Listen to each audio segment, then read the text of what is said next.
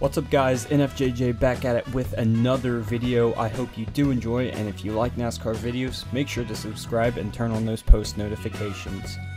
Also, simply liking the video lets me know you are enjoying the videos I'm putting out. Anyways guys, enjoy the video. Peace. Right now, the biggest thing Clint Boyer in her two-car has is... Oh, here we go. Round goes at 27.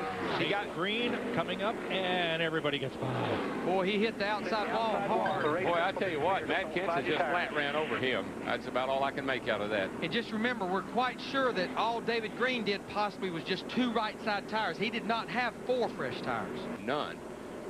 Matt's got to look under him, coming here, and... I think Matt got his wheel, maybe got off of the track just a little bit and started to wiggle and got into the back of David big time.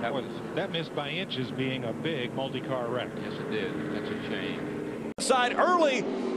Kyle Busch holding him off through 1 and 2. Crash into 1. Big crash for TJ Bell. Problems for the 11. Look at the damage to the back and front of that truck.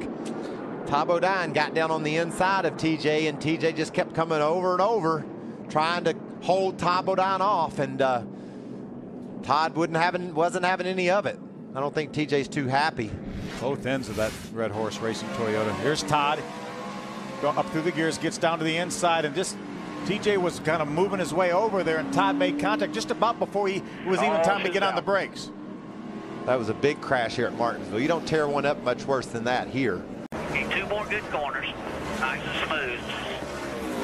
Boy, nice calming voice from your spotter. Clint Boyer is less than a mile away from his first victory in 2007.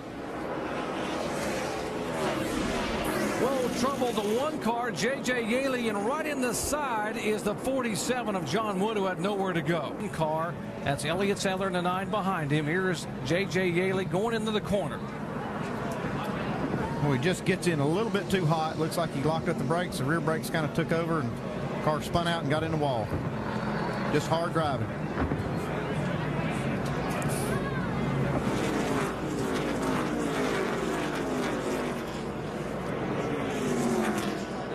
Ooh, that's a hard impact there. Last year, this race was run completely in the daylight hours, and a big time collision between Brian Keselowski in the 26 and Colin Brown. Mark Green in the 49 also involved, and Brendan Gaughan, who was having a great run after starting 25th, had worked his way up through the field. Ooh, Brown up in the wall. Looks like another failed right front tire, the way the car shot. Here comes Keselowski. Bang. Wow. Yeah. And so we talk about this being a short track, but that illustrates how fast a track is. You can't do anything quick. You can't brake. You can't steer left or right. Oh, wow. That's a hard impact. And then you see sliding up on the top, there comes Menard. Let's give you an idea. Newman's doing everything he can to try to get some of those laps back. Oh, around off the front of Jeff Green. Ryan Newman, caution's out. And there's the 1 car. Yep, and Vickers, 83. Matt Kenseth, the 17. A lot of good cars right there. I tell you, the 1 car doesn't look hurt right there, just at first glance. Flat tire. From the chopper, this is Newman, who's several laps down.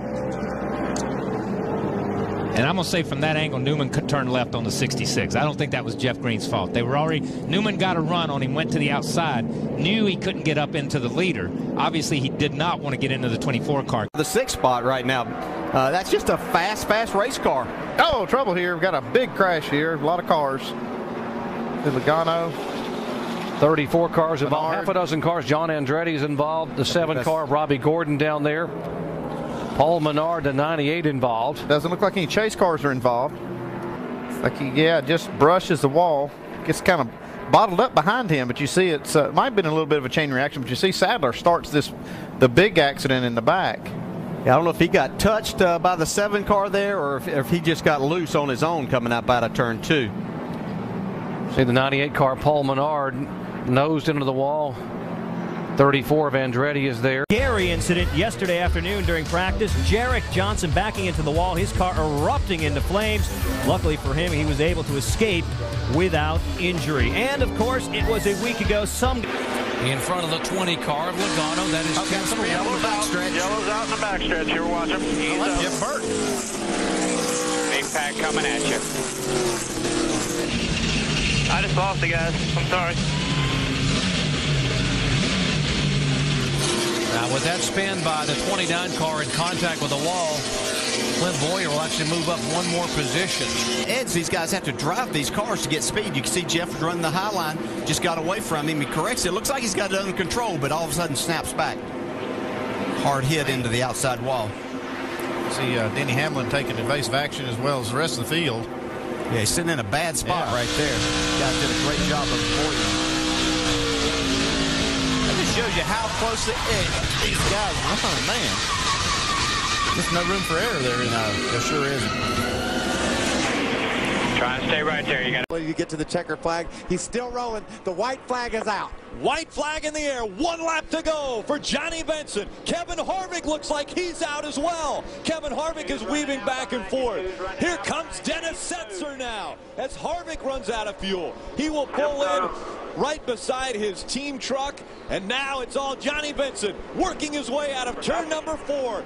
Benson is going to win in Martinsville. Benson with that win will now take over the lead. Problems coming out of turn number 4. Brendan Gaughan gets turned around.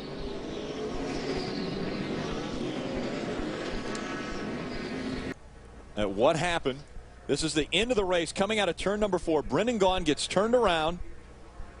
Brendan Gaughan was running in the top 10. He's running in 10th spot. And Timothy Peters Drop back to 39th. Whoa, oh my goodness. Man, that was a hard impact by Brian Vickers. Hold it up there. Going to bring out the caution.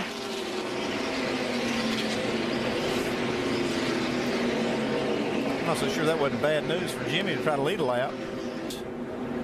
Top of your screen. Man, tire just came that's apart a tire. right there.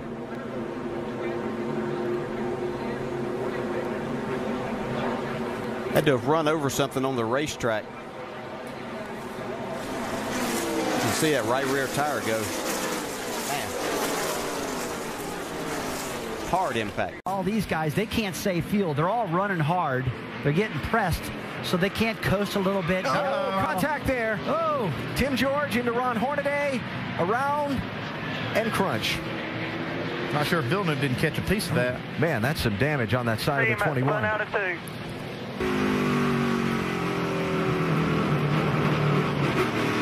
Definitely getting in the back of Hornaday. Whew. Man, that was a close call for Villeneuve again. Yes, sir.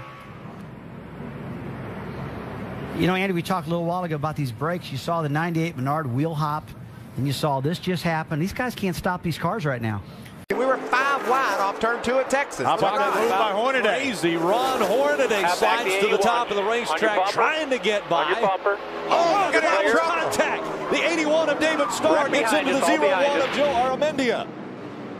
Justin Lofton also involved as well. You got to watch the job that David Starr does in this crash. Caution's out, caution's out. Third caution of the night comes out. The 81 of David Starr, hometown hero, involved. Joe Aramendia. David's going to try to go to his outside, and he was trying to get between the 7 of Justin Lofton and the 01, didn't quite make it. Now watch the 07 of Tony Jackson Jr. gets into Justin Lofton in the 7 truck and turns him into the outside wall. Look, David Starr still hadn't crashed. He was trying to.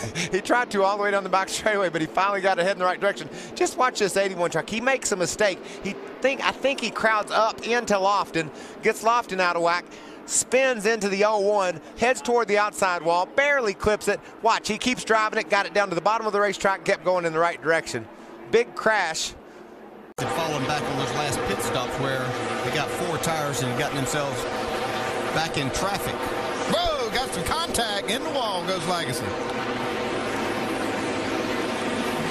Got popped from behind by Hamlin and heavy damage now. Car's trying to get Woe down to Legacy. Has no way to steer that car. What happened? Now watch the 32 coming up behind Legacy. Whoops.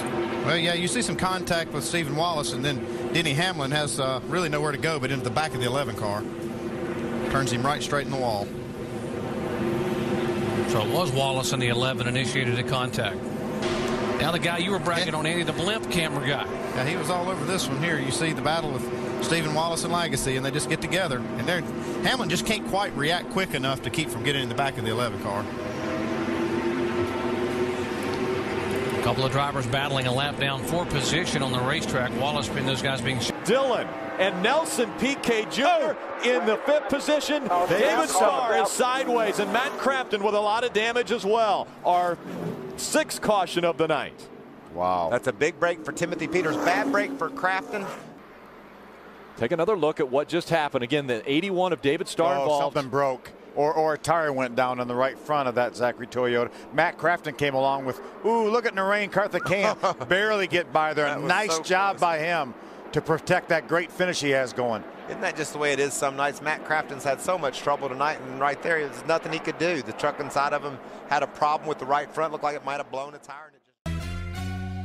Thank you guys for watching. I hope you did enjoy. The next video will be out soon, so make sure you are subscribed with notifications on so you don't miss a single video. This is NFJJ, and I'll see you in the next one. Peace.